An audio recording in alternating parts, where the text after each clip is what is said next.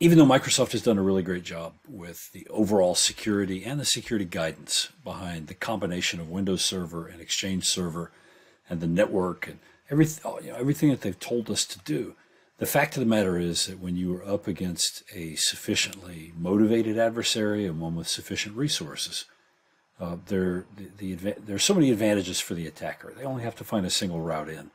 In this case, the early indications seem to be that HAFNIUM is associated with a nation state, and they obviously wanted to compromise Exchange and put a lot of effort into it, and they appear to have been successful. Yeah, it is.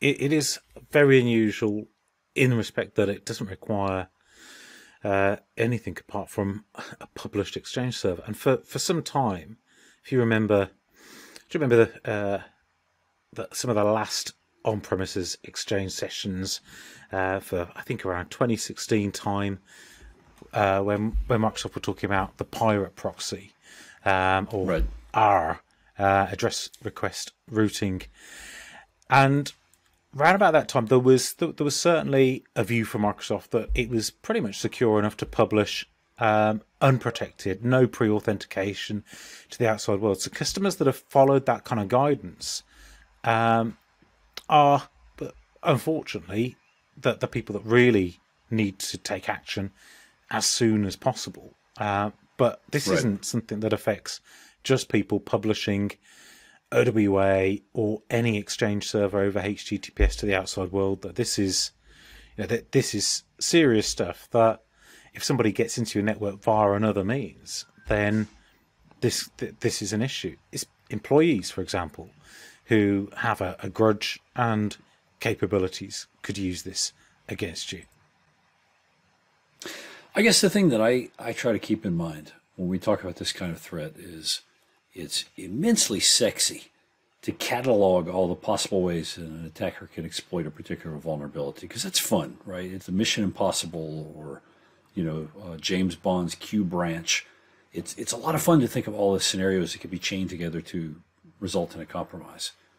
But the fact of the matter is that ignoring all of those, any one of those scenarios where an attacker is able to get network access to your Exchange server, whether they do it on the internal network or from the outside, whether they do it themselves with a bunch of ninjas who break into your building, or they pay an employee, or the mechanism doesn't matter.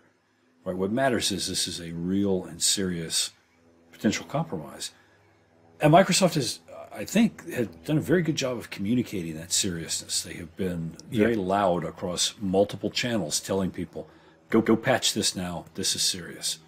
And I give them credit for that, because if you compare that response to what some other enterprise software companies, SolarWinds, have recently done in terms of trying to downplay the seriousness of a potential vulnerability, Microsoft gets top marks from me in terms of admitting this is potentially a very bad problem and you should take action on it immediately. Absolutely. And that the fact that they've made such a big deal about it versus the issues around about this time last year, I think it's January or February, then that should tell you something about how they feel about this. This isn't something that you should downplay.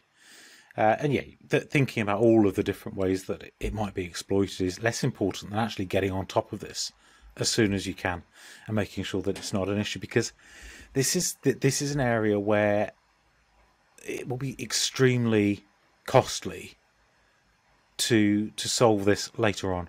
This is not something that I have seen over the last year customers who, not because of these particular vulnerabilities in Exchange that have come out, but through other means, have had a compromise of some sort where somebody has taken control over their Active Directory, over their systems, and rowing back from that, and also putting in place better security controls. It takes time and it is very costly. And solve this problem now, because it's something that you should be on top of. There's no excuse to be a customer that says, well, we don't publish our Exchange servers to the internet, let's not bother with this one.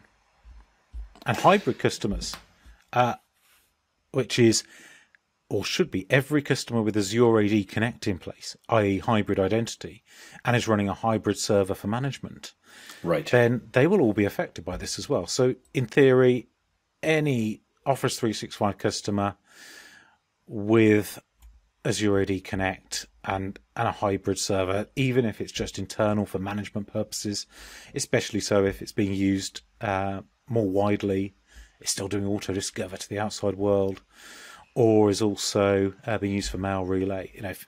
This is something you should be on top of. It is. I saw the very popular security persona, I guess you'd call it, Swift on Security on Twitter, who said the other day, oh, well, if you're not a Fortune 50 company, you shouldn't be running Exchange on-prem anyway. And without debating the merits of that statement, I think we could probably do 6 episodes worth of just digging into that and arguing about it. The fact of the matter is there are an awful lot of people who are still running Exchange on-prem, probably shouldn't be, Yeah. and should see this as a call to wake up and say, just purely from a perspective of reducing the potential attack surface in their environments. If you have Exchange servers and you're not using them for anything, or you have 50 mailboxes left because you have, I don't know, line of business applications and you didn't want to bother to make them compatible with the service, for example. Hello, this is your wake-up call. Get rid of those things. And if you have gone the full route and are in a state, as you say, where you have Azure AD Connect and a hybrid server, don't assume that because you don't have active user mailboxes in your on-premises environment that you're still safe, because you're not. Yeah. And it came to my attention earlier today via another MVP. I think it was Andy David that had seen on the forums. People are struggling with patching Exchange servers, and that shouldn't be the case. If you're running a hybrid server, this is your wake-up call to keep on patching it. You shouldn't have been letting it get right. More than a couple of CUs behind at the very worst. You shouldn't be leaving this. If you had a consultant come in, do a migration for you, or Fast Track told you what to do at the time, and you just left that server sitting there, then don't just patch it now and leave it. Make sure that you're in that routine of applying CUs. It is like running a service pack for Exchange.